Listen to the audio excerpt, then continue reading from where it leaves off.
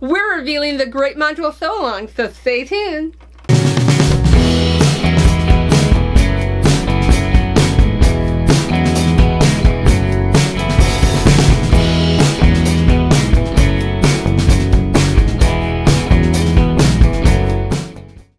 Hello and welcome. I'm Akram Birth, and you're watching Akram's Ideas, bringing creative and crazy ideas to life.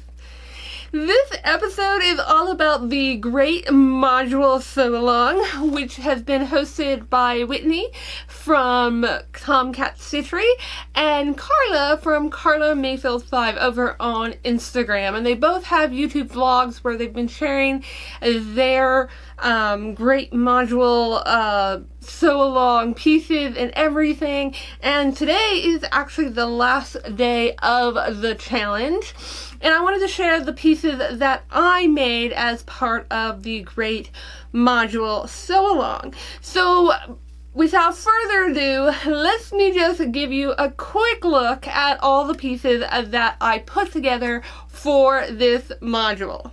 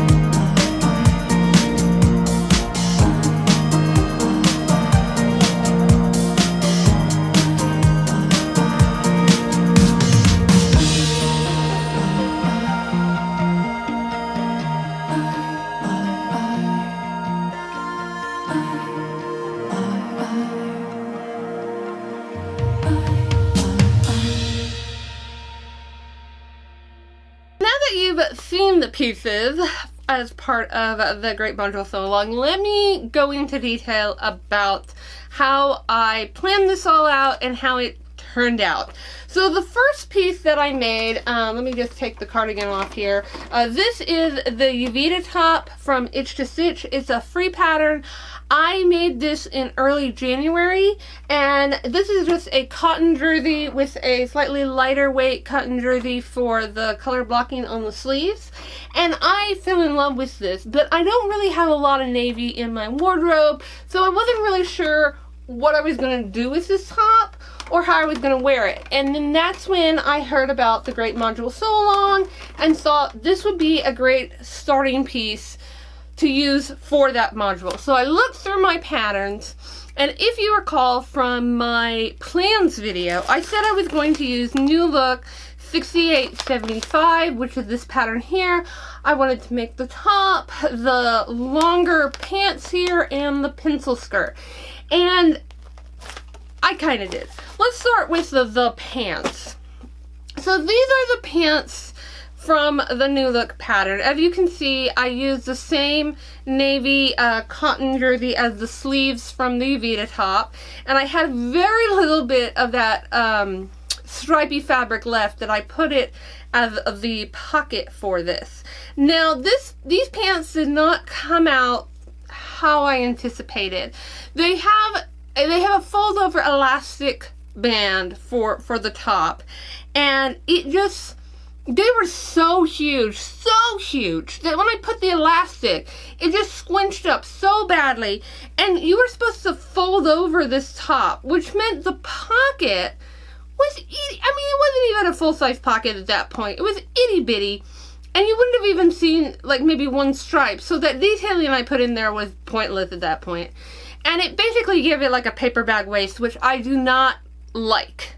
So I undid that, and I decided to use the waistband from the BB skirt in Tilly's stretch book for this. Now, I've run into this problem before where the amount of stretch, if the amount of stretch in your fabric is way too much or doesn't recover well, it's still too loose. So I had to bring this in, probably a good 6 inches around the waist, just so that it could set right. It's still fairly loose. I'm thinking these are kind of like yoga pants. I mean, they're just very loose. They kind of go down a little bit throughout the day. I'm just wearing them as sort of my homebody pants. But I was kind of let down, and I knew that if I made the skirt was going to have the same problem because it's the same construction, the same fold over elastic, and it was going to be too big, and I didn't want to do that. So the skirt that I wore in the lookbook is actually a ready-to-wear skirt that I had in my wardrobe. So I have had that navy skirt for good, oh gosh, probably 10 years now.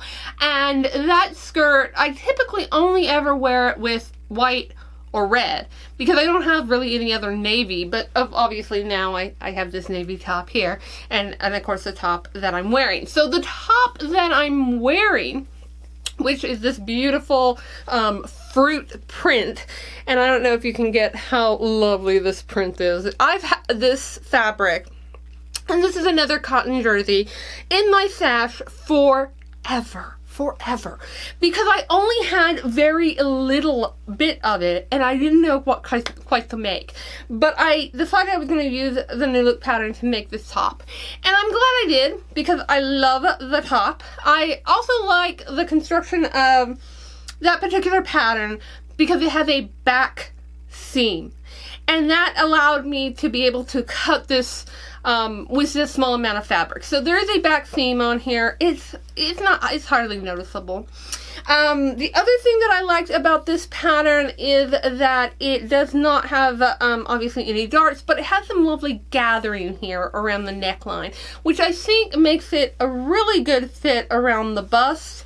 I will say a couple of things that I'm not thrilled about. First off, I did just a small turnover on the on the sleeve for the hem, which is what it has you do, but I find that it still kind of rolls, so you can see the stitching or the serging on the other side. And also I feel like the sleeves are just ever so slightly tight. Like they're not uncomfortable, but they could loosen up a little bit more. Also, well, I do like the cap sleeves. It would have been nicer if it had a long sleeve option for this particular top, but I'm okay with it. I like the short sleeves. My biggest issue with this is, while I really like the gathering, I'm concerned that this is just a little too low. It's lower than most of the tops that I have in my wardrobe, and if I'm not too careful, you can kind of see my bra straps occasionally if I don't make sure that they're setting further out. So while I like this style and I like the construction of this top, I'm not sure if I want to make more, because I'm just worried that the neckline is just too low. And to wear a neckline like this, I feel like I need a necklace. I need something here to cover this pasty whiteness that I have right here. So I'm not sure. I'd love to hear your opinions in the comments below, what you think of this. So that was my experience with the New Look 6875. So I made the pants, I made the top. I was iffy about both of them. I'll probably always love this top simply because the fabric is so fantastic. I'm not sure if I want to make more. And again, I wasn't sure if I wanted to make the skirt or anything else, so I kind of moved on from there. I had in my plans already planned to make this cardigan, which is out of this sort of loose sweater knit. This, of course, is a Blackwood cardigan from Helen's Closet. I love this. It came together super quick, and I tried to match up the stripes, and everything was moving. The knit was kind of rolling. I was having problems, but in the end, to see more episodes like this, be sure to click the like button, subscribe to Akram's Ideas, and hit the bell icon to get notified of new episodes. And I matched up the stripes fairly well. The stripes on the front band here, if we move over on the side, it all matches up. The only things that don't match up is when you get to the bottom band. They don't quite match up, and some of the stripes on the sleeve don't quite match up on the undersleeve. But you'll never notice, like, unless I raise my hand up, you'd never notice that those stripes don't match. On the places that it counts, it all matched. So I was extremely, extremely happy with that. I will say I've never made the Blackwood cardigan before until now, and I absolutely love it. I plan to make many more. This is the long view version A, which I knew I wanted to make because I wanted to basically use up all of this fabric for it. I had very little bit amount of fabric, so for the sleeves themselves, I had to cut away about 1 inch off the sleeves just to be able to fit the sleeve pattern on there, and then I added the cuff. And as you can see, I kind of rolled up the cuff because it's a good thing that I actually got rid of that inch, because the sleeves are still a little big. They just hang ever so slightly down. Now for a cardigan, that's fine, but had I included that extra inch, I think it would have been even too long. So I like the length that it ended up being. Now this is a loose weave sweater knit, so I was concerned about lettucing on some of the sewing, and I actually got a little bit of lettucing. There's that wave when you sew on the bottom band here a little bit, but to kind of prevent that, and it actually worked out really, really well, is that I sewed the whole thing on my serger, and then I top stitched it on my sewing machine. But what I did when I sewed it on the serger is on the top layer here, as it was going through the top foot of the serger, I just put tissue paper down. And I have a lot of, well, in my case, a tracing paper that I buy for tracing patterns. And so whenever I trace the patterns, I have all the scrap left over and that I've been saving. So I just cut the scrap into long strips and set it right on top as I sewed the seams, and that prevented it from doing any kind of wavy stuff on the serger. It wasn't until I got to my sewing machine and I top stitched the band and I didn't use it I thought because I had a walking foot, I was going to be okay, but it did create a little bit of waves down there. I think I might be able to press it out, but overall, I am ecstatic with this sweater top and how well it came out. The last topper that I made as part of the Great Module Sewalong is another Uvita top, and this one I kept with the cap sleeves, and I made this one in a slightly lighter weight cotton jersey, and this one again has been in my stash for quite a while. I didn't have a whole lot of it, and that is why I chose to do the shorter sleeves. I really like the look of it. I really love the Uvita top because I like the neckline. I like that boat neckline. Having said that, I feel like it gapes a little bit on me. The navy one almost a little bit more than this one, and that's simply because I didn't do the facing quite right on the navy one, and I had to go back and fix it, and so this one I did correctly. But I feel like if I could just pinch it in ever so slightly, it would have a better fit around the neckline and wouldn't gape as much as I feel it does. It's wearable. I like it. I just feel it gapes ever so slightly in the front. But I just think I like this neckline more than this neckline. I haven't decided. Again, I'd like to hear your comments below. The other little thing, this one is, like I said, a lighter weight, so I'm having some rolling issues on the hem. I just did a really small fold over hem. I think I need to do a slightly larger hem so that it doesn't roll. I don't really have any rolling problems on the sleeves. I like the cap sleeves. I can't say enough great things about the Uvita top. I like the fit. It's all really nice. It's just a really nice pattern, and it's a free pattern, so I would encourage you to check this pattern out. So I plan to have more Uvita tops in my future simply because I like the look of them so much. Now, the very last item in the Great Module Sewalong that I made, which was completely unplanned. So all of the other items were planned in my sewing plans. But having made the New Look 6875 pants and realizing they weren't really going to meet my needs, and kind of forgoing on the skirts to use a ready-to-wear skirt, I thought, you know, I really want to make another bottom for this module, but what am I going to make and everything, and I really just needed some nice slacks to wear to work, and I just hadn't had those in my wardrobe. And for a long time now, I've had Simplicity 8243 sitting on my sewing table waiting for me to make, and this is a retro vintage pattern from the 40s that has a top and a pair of pants, and so I said, okay, I'm gonna make the pants.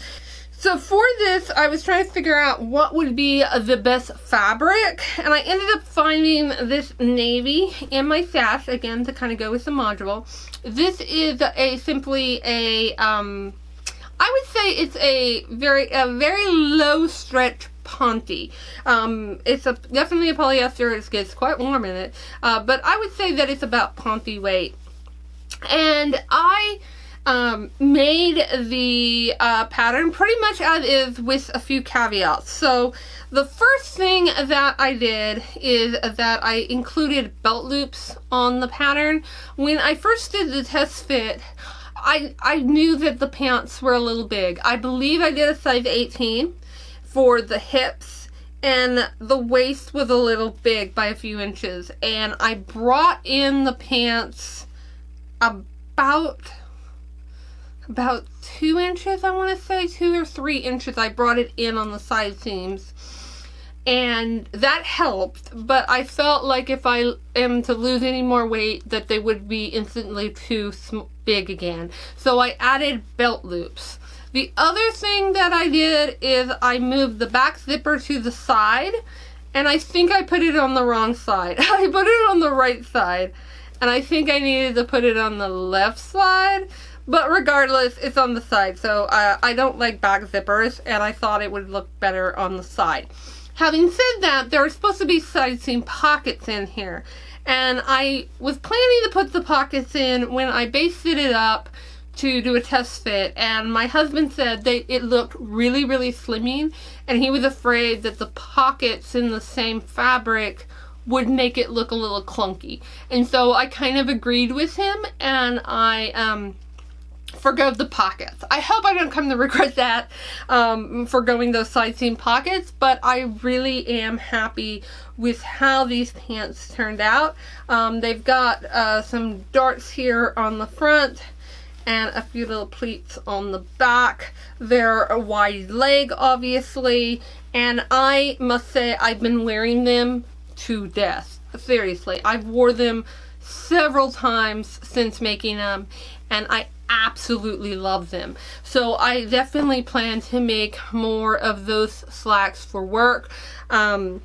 I just am very, very happy and pleased how they came out. And they're super comfy because they are made of a ponte, and they're just really nice. The only issue I have is that it is a polyester fabric, so I do get quite warm in them. So it's not something you'd want to wear in the summertime. But for wintertime, they are perfect. So in the end, having gone through the great module Sewalong, what did I learn? I learned that I kind of liked this process because now I have these pieces that I can kind of mix and match and wear together, so that's a plus. I also learned that I kind of got bored. The challenge was a 3-month long challenge, so it went from like January something to today, March 24th. But I kind of got bored halfway through. Like, yeah, I got this plan to make this and that, but I made some other stuff completely randomly in between that were totally different colors, had nothing to do with any of this. And I don't know, I think it's because I always kind of get bored. Like, I can make all these plans, and if I don't do them right away, I kind of get bored with those plans. And also, when things don't turn out quite right, I get a little bit like, oh, do I want to continue? Like with those pants, I was sitting there like, oh, do I want to continue with these plans? Because those pants didn't turn out right at all. And again, like I said, obviously I changed up the plans because I didn't make the skirt because of how the pants turned out. So I did some other things, and I had a good look in my closet. I had sort of a spring clean out in my closet to see what I had, and that's when I remembered I do have a navy skirt in my closet. I just don't wear it all that often, but now I have some lovely tops to wear it with. And I think my favorite, I mean, obviously I've worn all these items quite a lot, but my favorite is probably the cardigan. Simply because it came out so well, and I'm so happy with how that turned out. I believe I cut a straight 16 with no alterations, I just went head on and like, let's do it, and it fit perfectly. So I'm really, really happy. I would say that the sleeves fit, but they're a little snug, so I can't necessarily wear it over something that's got like a thick sleeve or anything on it. So if I wanted to make it more of a cardigan that could go over like a long sleeve top or something, I might have to do a full bust adjustment, but otherwise the pattern fits perfectly. So those were my overall thoughts about the great module Sewalong, and I think moving forward I'm going to attempt to try to sew in modules. This is not something new. Lots of people have been doing it. Obviously, Whitney from TomKat Stitchery has been making little modules.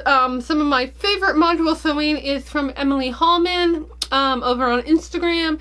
She does some lovely collections where they all kind of have the same color schemes and stuff. They're not necessarily mix and match always, because sometimes the collection is just a bunch of dresses, but they all kind of go together.